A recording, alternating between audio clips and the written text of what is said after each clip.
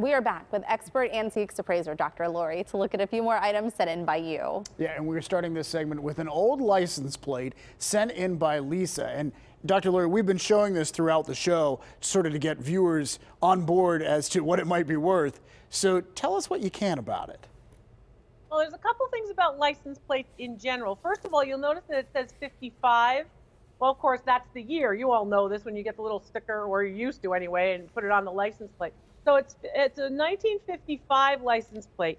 The numbers and how many numbers will matter. So the fewer the amount of numbers, usually the more valuable the license plates.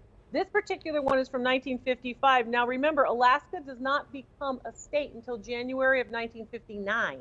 Wow. So now you have a license plate that is not within what we would consider, of course, the United States, because it's not a state yet. So that's kind of interesting. The flag is also interesting. The flag, of course, relates to the Big Dipper. And that flag actually, the Alaska flag, actually, a little fun tip for you, was designed by a youngster who actually won a contest, and his flag got selected, and that's now the Alaska flag. You are a wealth of knowledge, Dr. Lori. I have a lot of sort of little details that I know. Not really a lot of good information, but a lot of details. Okay, so 47,793 on a plate in a state that wasn't a state yet. Right. 1955. I mean, I don't know. This impacts value. These kinds of cut tips impact value because there's a rarity to it that it's earlier than when it was a state, right? The flags are not always shown on the license plate, so there's a rarity to that. So am I helping you with this? Mm-hmm, you are helping. I just wonder what the demand would be for something like that. Okay, well, you know, people do collect license plates. There was a license plate from Delaware that had only 4 numbers on it, and that license plate went for upwards of about $1,000. Oh, okay, well that helps. That's a little bit of Delaware is reference. the first state now, remember. Yeah. So there's a different type of collectability we're looking at here. Yeah, kind of hard. This one was hard. This one is hard, but I just have a feeling that it's worth more than you would think. So that's why I went bigger than I initially was going to go. Go, let's see. I went $600. I want 80. I love Heather. Go, let's see. What do you think? It's worth $95. Oh my gosh.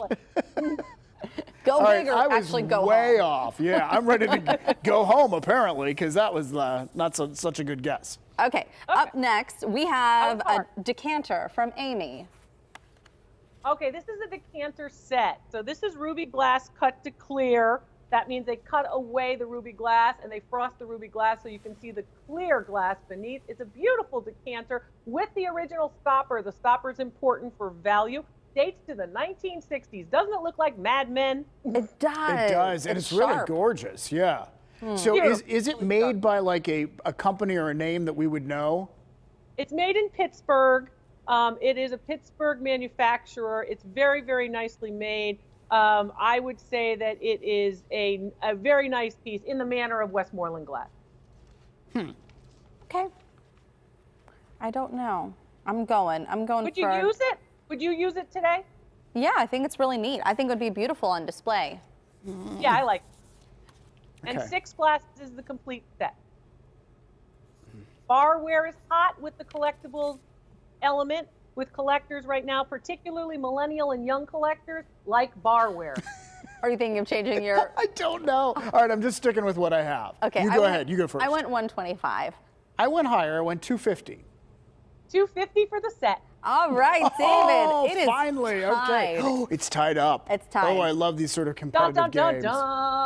Very, very good. All right, last up, and this is going to be the tiebreaker. Elizabeth has sent us a picture of a mirror. I love how she was able to not get in the picture, too. Way to go, Elizabeth. Oh, way to go. Yeah, that's not easy to do, I got to say. This is an early 1900s mirror. So the mirror dates between the 20s to the 40s in that neck of the woods. And some of the ways you can tell is the circular element with the wings. You see the circular round mirror, then it has the wings on each side. So that's a typical thing that we see from about 1925 to about 1940 or so.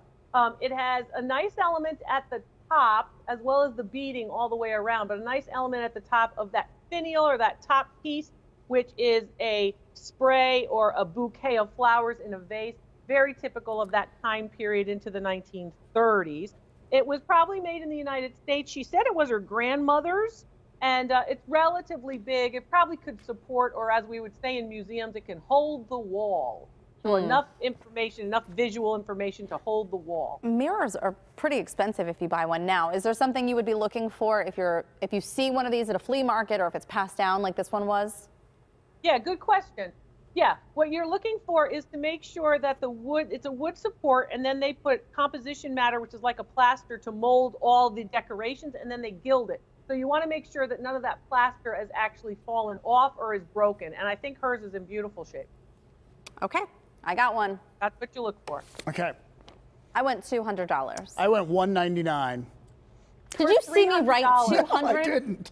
Oh, good. Well, I won anyways. Wait, it's $200? Mr. Drew Carey. I thought I'd just do a Price is Right move. You said 300, right? 300. All right. $300. Okay. $199. Good game today. Good game today. It was a great game. Thank you, Dr. Lori.